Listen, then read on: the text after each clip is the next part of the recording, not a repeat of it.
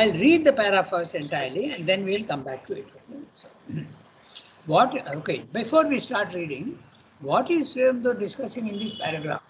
He is replying actually to Gandhi, who is saying that physical violence is not acceptable morally. Okay, physical violence is wrong. I reject it. Ahimsa is my principle, and that's the ultimate. In fact, for him, it was so ultimate that he was willing to even call off the effort for the national revolution for India's independence. 2 times he did that. Okay, as soon as there was some bit of violence somewhere, particularly the incident is very famous in history, Chora Chori, the police station in Uttar Pradesh somewhere. There was a policeman had fired on some people, and 1 or 2 had died. So the villagers got furious and burned down the police station. And when they burned down the police station, there were 22 policemen who got burnt to death. Okay? So then Mahatma Gandhi called off the Quit India movement. He said, no, I will not accept violence. Okay? So using moral force is okay according to him, but not physical force. Sri Aurobindo is going to reply to that. Okay?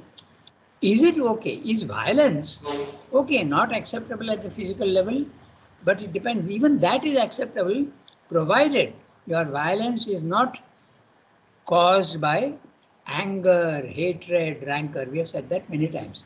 If you are seeing something that has to be destroyed and you do that without any wrong emotions, there's no problem. Suppose a tree has grown old, okay? Suppose the tree has gone old. You have to cut it down and use it, okay? And plant a new one. You are destroying life. But destroying life is, in fact, there is this famous example of euthanasia, okay? When a horse gets lame, okay, a racing horse, they often just shoot it so that it's relieved of its misery. So whether it is right or wrong is another question. But the question of violence is there. Okay? Destruction is not necessarily something negative. We have said that many times. So, is moral force, is that okay? That's what Sri Aurobindo is going to discuss. Very interesting discussion and very subtle. So let's have a look at that. Okay. Moreover, I am reading the whole para first. Okay. Moreover, every time we use soul force, we raise a great force of karma against our adversary, the after movements of which we have no power to control. Note that, okay? Once you start attacking someone with your soul force, okay, with your psychological force, you attack. Once you have released that thing, you have no more control over it. Okay? That's the interesting part. The after movements of which we have no control to, no power to control. So, so what you should do is only release from your being, release only soul force which is positive. Love, sympathy, okay, understanding of people, the right vibrations. But if you send out the wrong vibrations, not only they will harm others, but they will also harm you by rebounding on you. So this is what is, we have no power to control. This is the thing.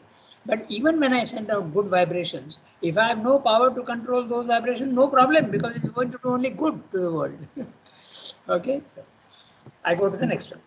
Vasishtha uses soul force against the military violence of Vishwamitra and armies of Huns and Shakas and Pallavas hurl themselves on the aggressor. The very quiescence and passivity of the spiritual man under violence and aggression awakens the tremendous forces of the world to a retributive action. Retribution is revenge, okay? So, a retributive action. So, very clearly, the very quiescence and passivity of the spiritual man under violence and aggression awakens the tremendous force of the world to a retributive action. What's he saying? He's saying that if you throw a weapon at a man who is a spiritual man and he is absolutely calm and quiet, that weapon that you have thrown comes back to you. It hits you back. It's retribution. It takes its own revenge. The man is so calm and quiet and so solid that it will not affect him. Okay. There is a very interesting incident that mother said was there was a storm raging in Pondicherry. It was a cyclone. November, December normally used to have cyclones quite often in the 1940s and even later on. Afterwards, it shifted to May also. We had a cyclone in May. But this cyclone was so strong, mother said, okay, Sremnu's room is all, windows are open. Let me go and close them. Okay. And when she went to close the windows, what did she see? She saw that not a single drop of water has entered the room. So, okay, so the very calm and quiet and solidity of Srendu's consciousness did not allow anything to enter even into his room, let alone into him. But even the room it did not enter. So this is what Srendu is saying. When you throw violence and aggression against a spiritual man, okay, they it rebounds back on you. So to say that moral force has no effect and it's good is not valid. Okay, that's exactly what he's saying. The very quiescence and passivity of the spiritual man under violence and aggression awakens the tremendous forces of the world to a retributive action. Retribution, you understand, no? Okay. Then, and it may even be more merciful to stay in their path, though by force, though who represent evil, than to allow them to trample on until they call down on themselves a worse destruction than we would ever think of inflicting. Okay. So, and it may even be more merciful to stay in their path. That means you return, okay? Though by force. You don't need to you don't need to remain. Of course, if you can do that, it's wonderful. But if everybody is not in that consciousness of solidity, so it may be even more. This is very obvious that Srendo also says that when you are attacked, okay, and you are in a normal condition, you have the full right to protect yourself.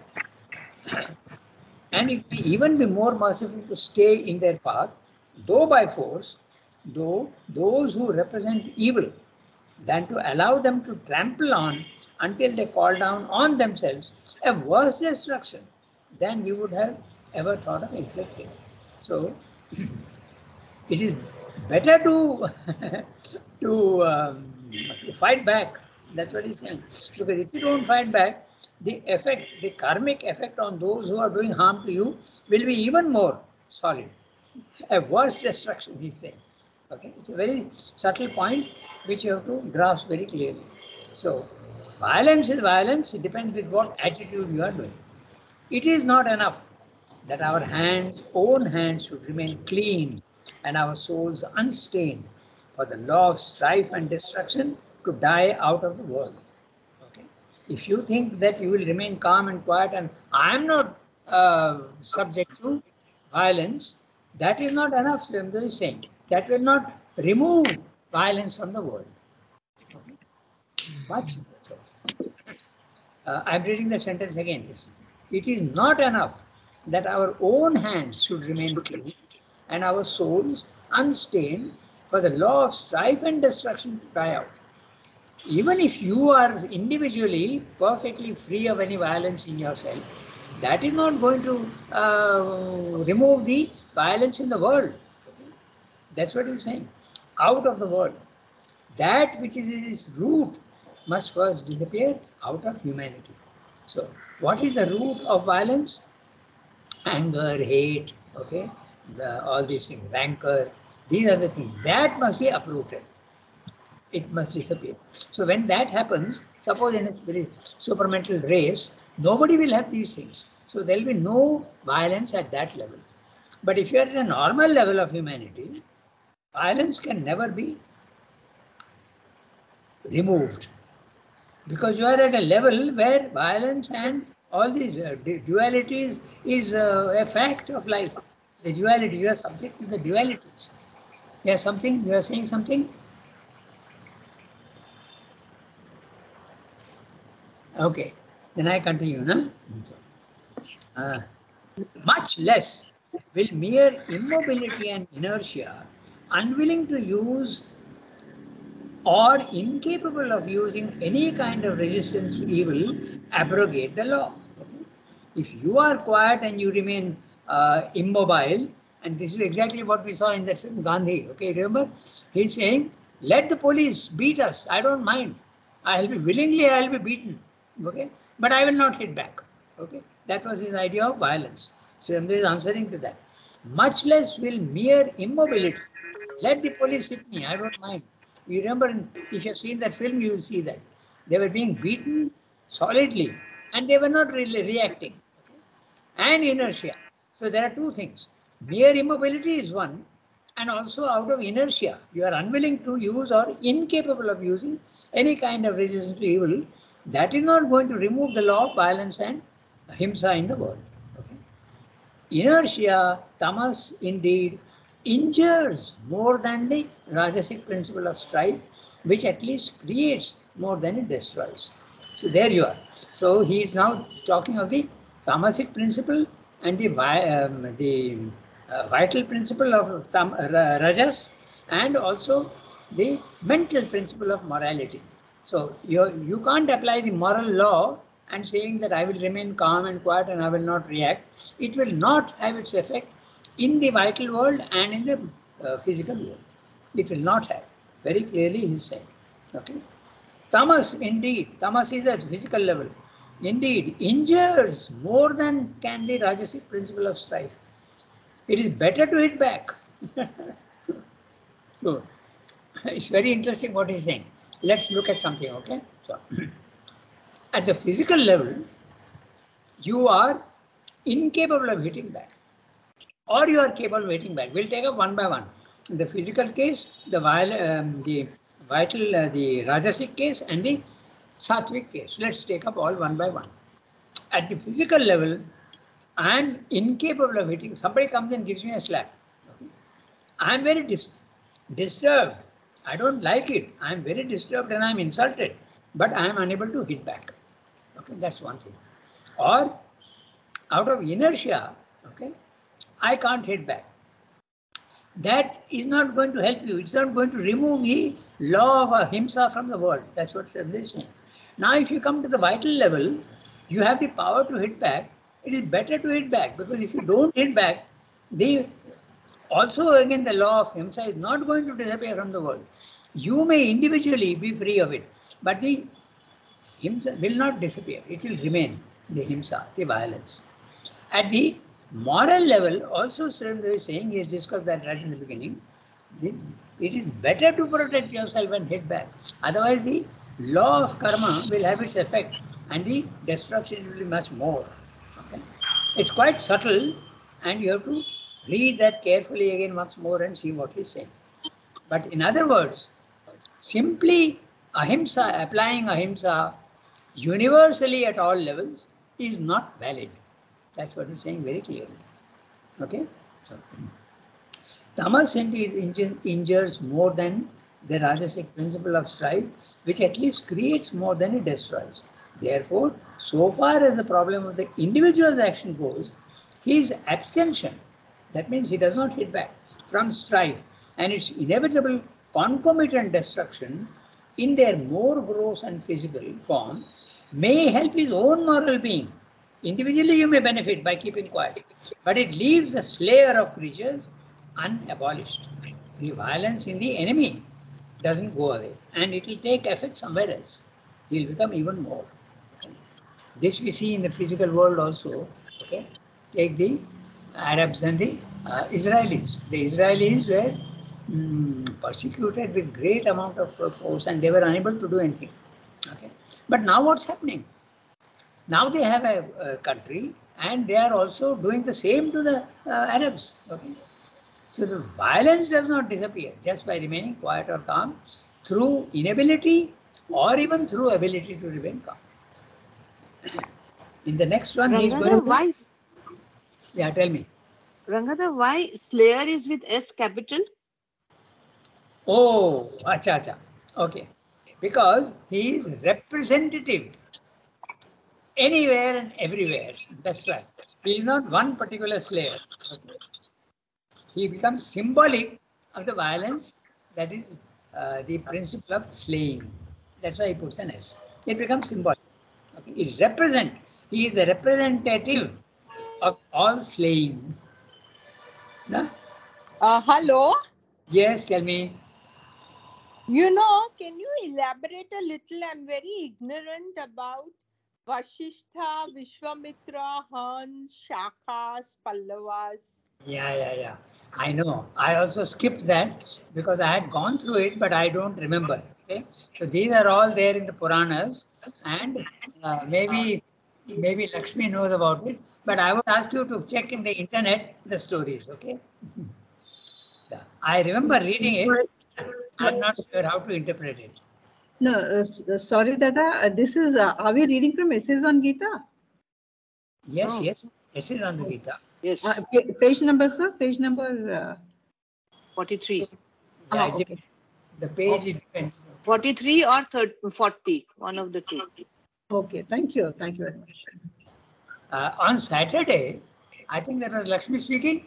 Yes, Dada, it's me speaking. Okay, so on Saturdays we have essays. On your screen, on the Skype, that is not mentioned. But Friday, Saturday was earlier, it used to be synthesis, and essays of the Gita is not mentioned. No, I mean, you mentioned it is Sri Aurobindo's reply to a disciple, then I just wondered if you are reading from Letters on Yoga. So I think you said that, no, Samir? No, that is different maybe.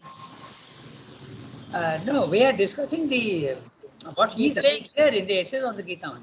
Okay, yeah, got it. Yeah, got it, please. Got it. Thank you. Okay. This is what basically Sandhu is saying. Don't think that physical violence, restraining yourself from physical violence is going to cure the problem of force and violence wrongly used in the world. That is not going to do.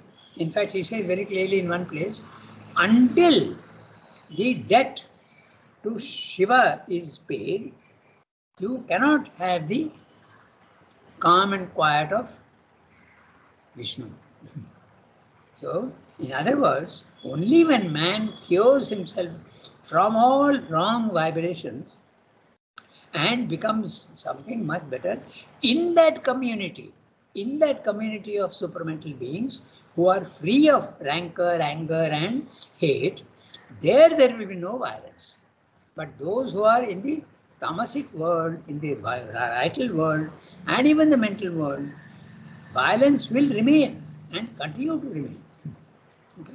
In the Life Divine, in the last chapter, he discusses what are the things that will disappear in the supramental race. War is certainly one of them. And it may be replaced by a very subtle replacement, which is emulation. In other words, competition, like in sports. Okay.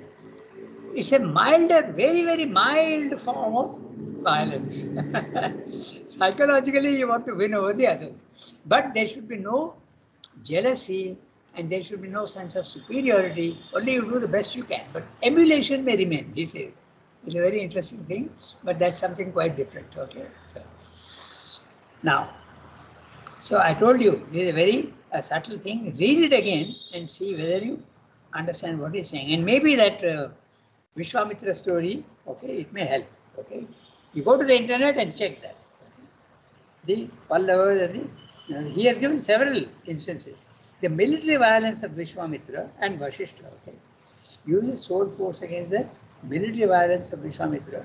I remember Vishwamitra got angry with Vasishtha and tried to attack him, but Vasishtha did not retaliate. That is the story.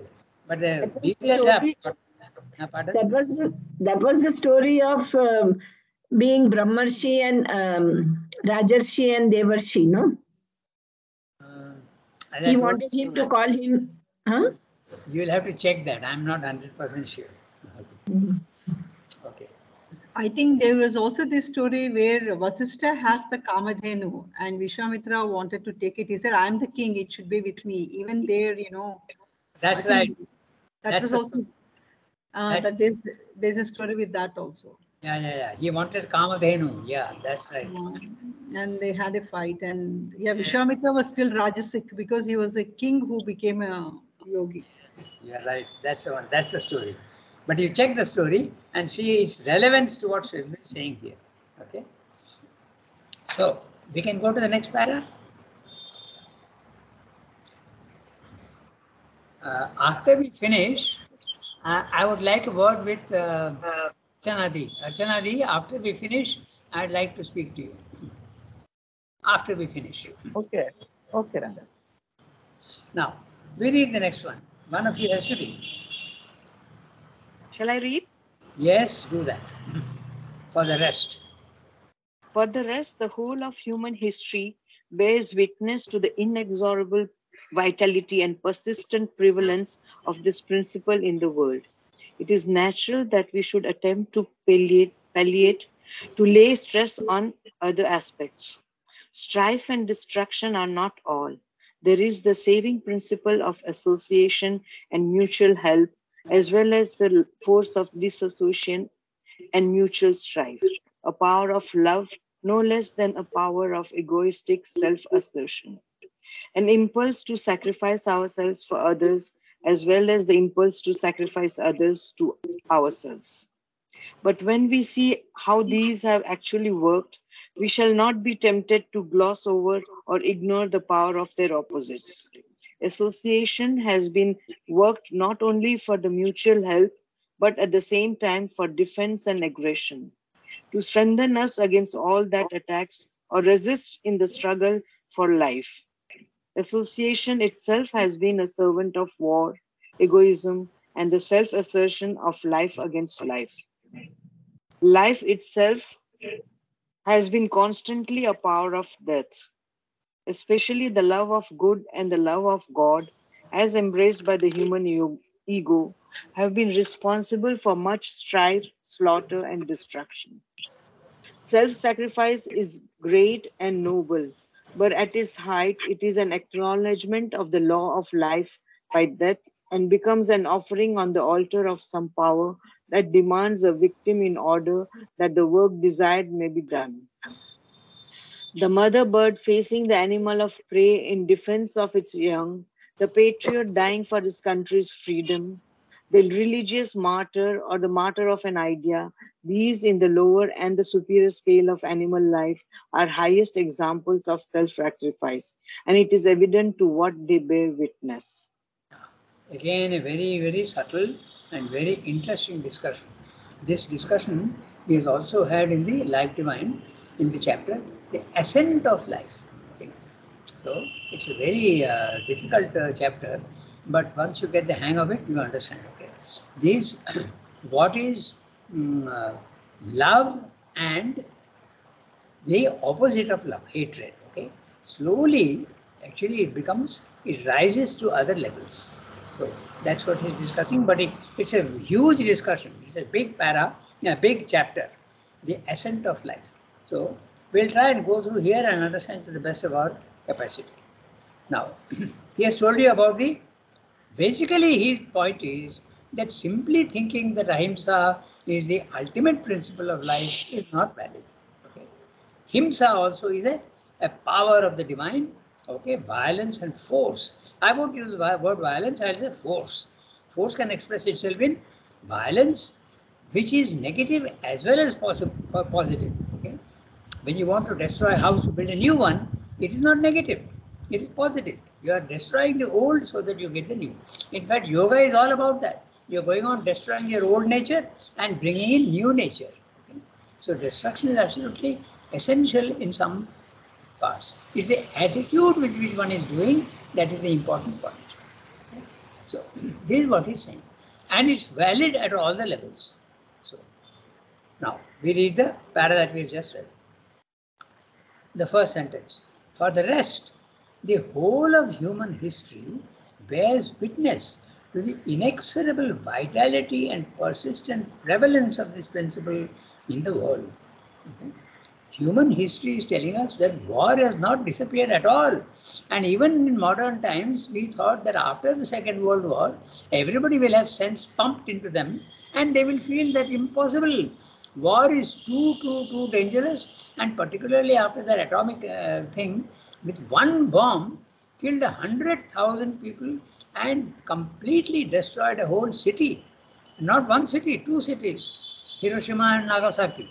So war is impossible, you thought. But what's happening today? Again, Russia has attacked Ukraine, and the whole world is now almost on the verge of a third world war.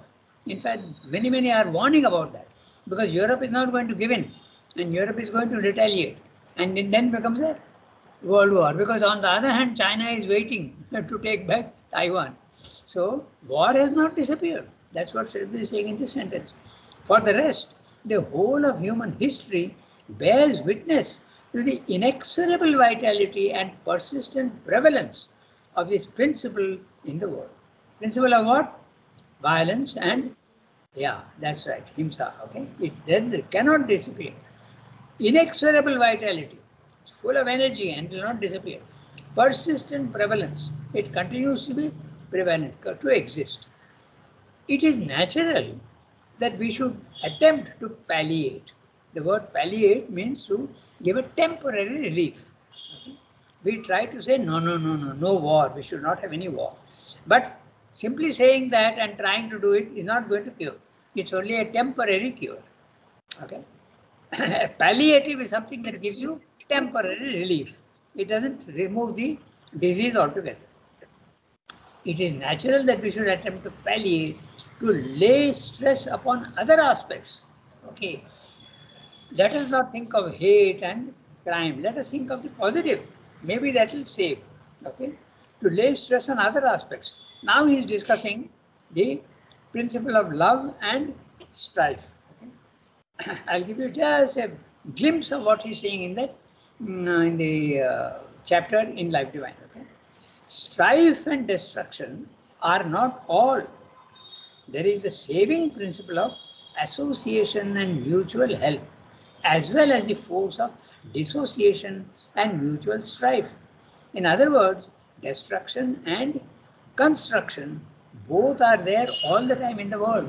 The dualities exist in the physical world. You must remember that. Okay? And that also we have seen how we repeat that again and again. When the divine is creating the world, he creates infinitely. So when he creates one particular thing, he doesn't create only one intensity of it. He creates the whole range of intensity for it. Less and more, less, lesser, least, and more, most. It goes on. So the two opposites of the same vibration seem to be opposites, but they are not opposites. If war exists, peace also will be there. If you think that only peace exists in the physical world, you are wrong. There will be war also. The only thing is when you go to another level of consciousness and only peace exists, then it is possible. But not in the physical world. Okay? Strife and destruction are not all. There is a saving principle of association and mutual help. Now, association you can see at many levels. Okay? At an individual level, I may want to become friends with somebody. Is that friendship going to last forever? Not necessarily. Sometimes the best of friends become enemies. Okay, and at a national level, okay, NATO. Okay, NATO was the North Atlantic Treaty Organization. That's an association. For mutual defense, we are coming together. Okay? So if association is there and mutual help is there, as well as the forces of dissociation and mutual strife. A power of love, no less than a power of egoistic self-assertion. Love is a movement that goes outwards. It is positive. But there is something that goes inwards in a limited manner. Love is something that expands and goes outwards, okay, positively. But there is an opposite movement also which comes in, okay, and that is you restrict yourself to yourself. That's the ego. I don't want to give, I want to only take. Okay? That's an egoistic self-assertion. Both are always there in the physical world. That's why exaggeration of only one principle will not work. You have to be very realistic and see that both exist. Okay? So what happens? An impulse to sacrifice ourselves for others as well as the impulse to sacrifice others to ourselves. Okay? This is also there. Okay? So, when you are sacrificing, what is happening? There is violence. So, the very fact that you want to love also breeds violence. It's a very subtle thing, but remember that. Okay? Very interesting what he's saying. The very fact that I want to associate with others, okay, at this level, the law of dualities prevails in the physical world. It's very subtle. You'll have to think about it. The power of love, no less than the power of egoistic self-assertion. An impulse to sacrifice ourselves for others, as well as the impulse to sacrifice others to ourselves. But when we see how these have actually worked, we shall not be tempted to gloss over or ignore the power of their opposites. Love and hate are both always together. Simply love will not remove hate in the world. That's what he's saying. They always go together. That's the law of dualities. But it's not true for all levels. It's true only at the physical level. Physical, vital, mental level, it is valid. And you will not be tempted to gloss over. Remember we discussed uh, false optimism, okay? A shallow optimism. Oh, if I love others, others also will love me. It doesn't work that way. Okay. We will not be tempted to gloss over or ignore the power of the opposites. When we see very calmly, quietly, we will see that so long as human love exists, okay, human hate also will exist. And if human hate exists, it will also engender human love. Only the divine love will eliminate the other thing, opposite, not in the physical world. So, association has been worked not only for mutual help, but at the same time for defense and aggression. Now note that, very interesting. When I am associating with others, okay, association and love of others, I am making a treaty not only to protect myself, but also to attack others. Okay. Very interesting what he's saying. Okay. Now, for instance, in the physical world, in the political field, China is aggressing. So we have made a what's called a quad. Okay. America, Australia, England, and India. Okay. They have come together to quad to counter the possible violence of China against Taiwan. So both are engendering. Okay. One, the possibility of violence and hate engenders the opposite. But when the opposite, that means the love and association also comes, okay, then the other also comes. They are always together. Association has been worked out not only for mutual help, but at the same time for defense and aggression to strengthen then us. Wait 1 minute. Yeah, strengthen us against all that attacks or resists in the struggle for life. Association itself has been a servant of war. There you are. Association is something positive. Okay. I have a mutual pact with another country saying that we will support each other. But this supporting each other is good. So it's a question of coming together, friendship and association. But that also you are ganging upon others. That also is there. Okay. Association itself is a servant of war. Egoism and self-assertion of life against life. Love itself has been constantly the power of death. They always go together. Okay? The very famous story of Romeo and Juliet shows that love itself has been constantly a power of, especially the love of good and love of God, as embraced by the human ego, has been responsible for much strife, slaughter, destruction. Very clear. Two examples. One is the Crusades. The so-called love of God, okay, made them go and try to convert others. And the other case is Islam. Their love of God, of Allah, is actually misguiding them to attack others and kill others. Love is becoming hate. That's what Sylvia is saying. Okay, you may say that their love is faulty, but that's precisely the problem. Okay? That's precisely. Human love is faulty at all levels. However pure it may be, human love can never be absolutely divine. It has to turn into divine love. Love, in the human love, there is always a defect, and it will engender the opposite. Very clear also, you can see, I mean, very easy examples. When a boy falls in love with a girl, okay, it is love, but it is defective love. And when the girl doesn't respond, what does he do? He either murders her or throws acid on her face. So that's exactly what they say. We shall not be tempted to gloss over. Okay? We will be very calmly, quietly, we will look at the dualities that both are invariably linked together. You have to see that. But this is only at the human level where imperfection is there. The only way to cure this is to go to a higher level where the dualities disappear. When the dualities disappear, there is only the positive aspects are left. And that also there is a gradation. Okay? Only at the highest level is totally everything cured. Not even at the spiritual level. Not even at the spiritual level. Let alone the moral level. Moral level, certainly not. You don't cure anything.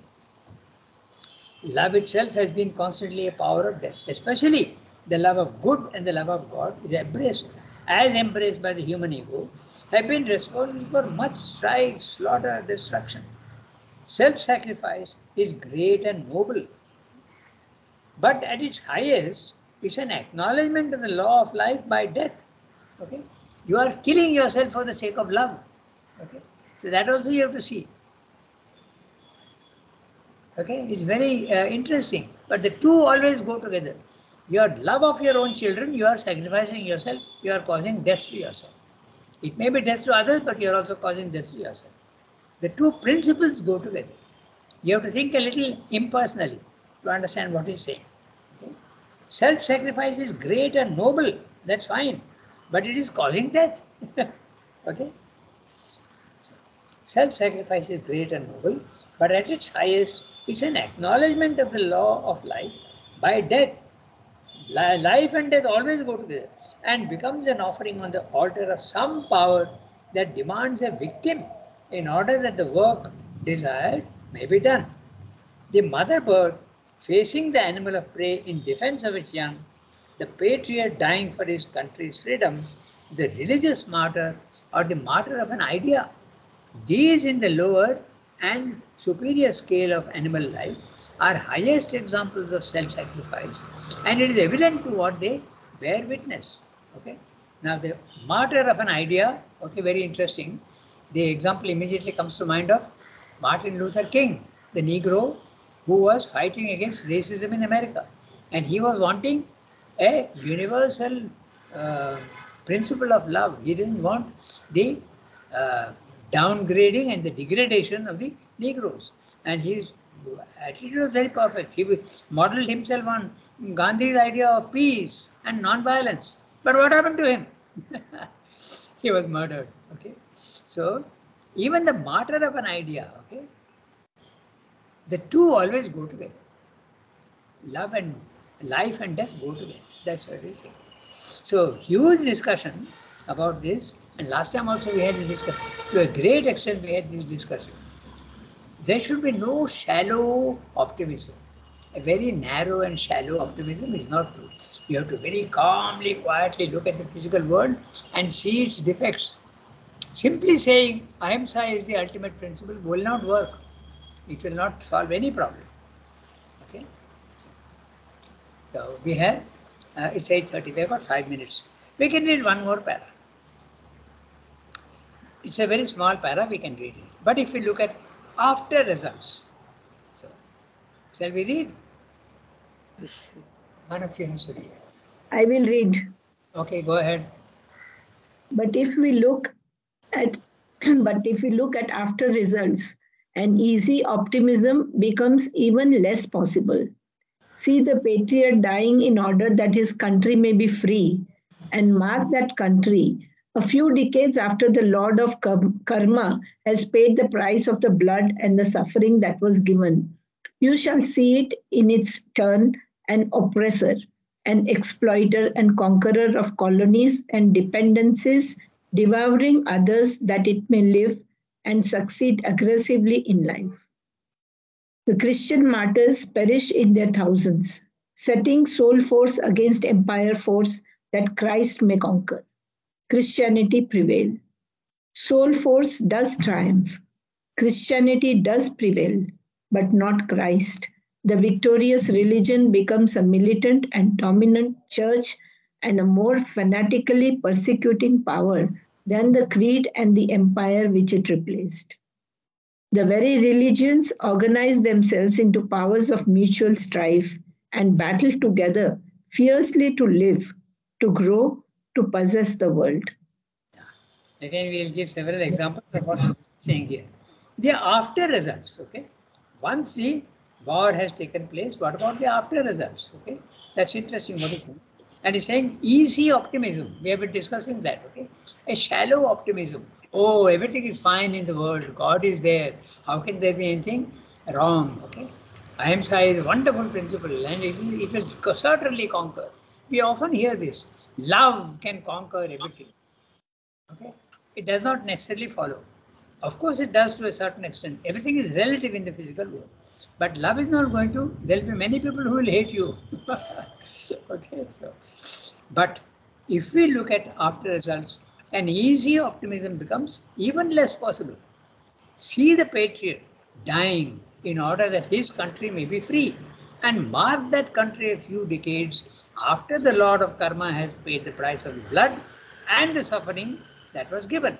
Okay, we can give two examples of this. There are many examples, but one is very clearly Israel. Okay, Israel was persecuted for thousands of years.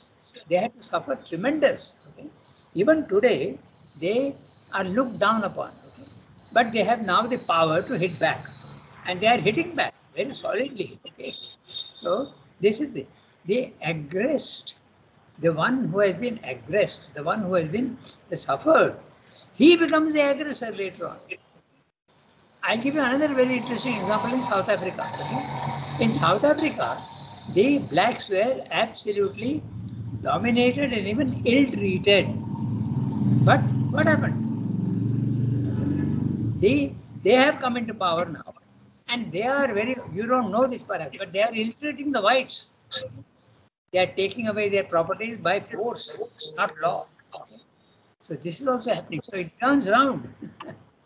So this is what is happening everywhere. That's what Shem is pointing out. Okay? You shall see it in its turn, an oppressor, an exploiter and a conqueror of colonies and dependencies, devouring others, that it may live and succeed aggressively in life. Okay? The karmic law is ever present. Look at the colonialism. Okay? It was such a horrible thing. Okay? So, but now what's happening?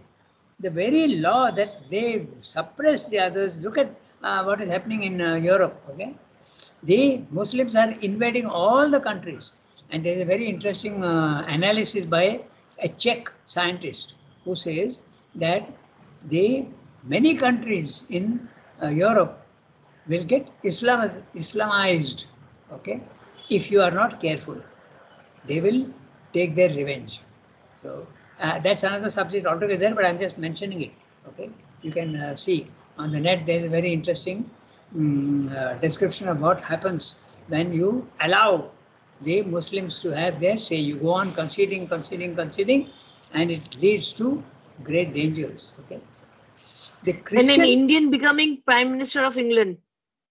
Yes, and not only that, I tell you, many mayors. Okay, in the towns there are mayors. Many of them are Muslims now. And slowly what they do, they say, you must allow us our form of worship. No? We must have masjids. So we allow them to build masjids. Then they say, you must allow us to use loudspeakers and insist that our prayers should reach everybody. Okay, that's the next thing they do. Then they will say, we want halal meat. Okay, and so you go on conceding one by one. Then they will say, we want the Sharia law. Then you allow that. Okay, and then what happens? Slowly, they spread.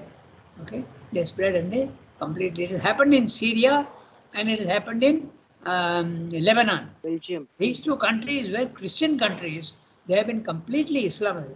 Islam has conquered them. So this is what is being warned. Okay, so it's very interesting what Sridhar is saying here. But if you see the physical world, you will get absolutely many examples of this. Okay. In And Belgium, yeah, there tell are me. so many Muslims that now they have formed their own political party and they have put up a candidate to vote. And obviously, the candidate will win because he's from a totally Muslim locality. Yes. So now they are scared. Yeah, that's right. They don't follow the Belgium culture or anything, and they are forcing Sharia law. That's And if right. you have a Muslim representative who's elected, life becomes terrible for them because they will spread. Whole Belgium will be ruled by Muslims. Exactly. That is what has been warned by and one who has very carefully looked at history. He is a Czech scientist, okay, and he has analyzed and very carefully warned that unless you awake, and that's why the internet today in India is full of videos and YouTube videos warning the Indians and particularly the Hindus to wake up. Okay, don't be passive. You wake up and understand the danger that is there. Okay? And this is exactly what they do. And their intention, very clearly they have announced that our intention is to make Islam the world culture. We want everyone, all the others have to die. Particularly their anger is now against the West, in America particularly, and India also. Their whole idea is they teach in the madrasas that you must hate the kafir. This is their teaching. They are taught to hate the kafirs. It is their duty to eliminate them from the face of the earth. So then what do? Somebody is saying you have to hit back. Okay? It is more merciful to hit back than not to do that. That's more merciful, not interesting. Okay? Because mercy and passivity and violence always engender each other. They are never exclusive. They are always linked very strongly together. Okay, I'll finish the paragraph. We are past our time, but I'll just finish the paragraph. Okay. The Christian martyrs perished in their thousands, setting sole force against empire force that Christ may conquer. Christianity prevailed. Soul force does triumph.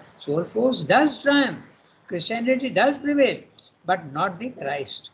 The actual attitude is not there. It's all the wrong attitude. The victorious religion becomes a militant and dominant church and a more fanatically persecuting power than the creed and the empire which it replaced. The very religious organizations or the very religions organize themselves into powers of mutual strife and battle together fiercely to live, to grow, to possess the world. So, all these arguments to justify the Kurukshetra war. And Arjuna, we go back to the Gita. Arjuna is saying it is morally wrong to kill people. So all arguments are showing that that's a very one-sided view of things. It is not true. You have to be calm and quiet and look at both sides. Okay? Morality is not the last principle of truth in the world. There is the other principle also. Okay? What he speaks about religions combining together. So, which religions are combining together to fight? I mean, No, I don't think he's talking. Each religion separately. The very religions, what he's saying, he's talking of Christianity and Islam separately. the very religions organize themselves into powers of mutual strife. Means Christianity against Islam, or how is it? I didn't understand that properly. Okay. The very religions organize themselves into power of mutual strife and battle against together, fiercely to live, to grow, to possess the world. Take Christianity and Islam. Okay. Each one is fighting the other in Europe now. The very religions organize themselves. On the one hand, there is the Islam, and the other side, there is Christianity. No, battle together means what? Oh, Tarikadi, Huh. Tarikadi, I feel this is a continuation of the previous line in which sentence, The voice is breaking, in actually. which she's saying that the religions. Yeah. Oh, internet must be poor here. Oh. Now can you hear me now? don't feel that religions will amalgamate themselves to fight others. It is that each religion individually will want to possess the world. Now, Christianity did that is what he's it talking was on the Yeah. rise, and Exactly. now Christianity is on the fall in Europe. So now Islam is on the rise. Mhm. So the two religions will never amalgamate. They are each one fighting for its own right. Tarika, they Yeah. battle together does Yeah. not mean coming together in a common cause. It means Okay. coming together means fighting against each other. That's Uh-huh. the meaning of Okay. together. Okay. Okay. Yeah. Battle together means against each other, not with each other. Okay. Okay. Fine. Yeah, sometimes the language is a little complicated, but here very clearly, Christianity and Islam are not coming together to fight something else. They are Yeah. fighting among themselves together. Together means he is also fighting and the other also is fighting. Okay. Mhm. Together in time, Yeah. not in Okay. space. Hmm. Okay, we stop here now. Okay. So, Okay. Okay. Merci, Thank you. Rangada. okay. Bonjour. Good morning.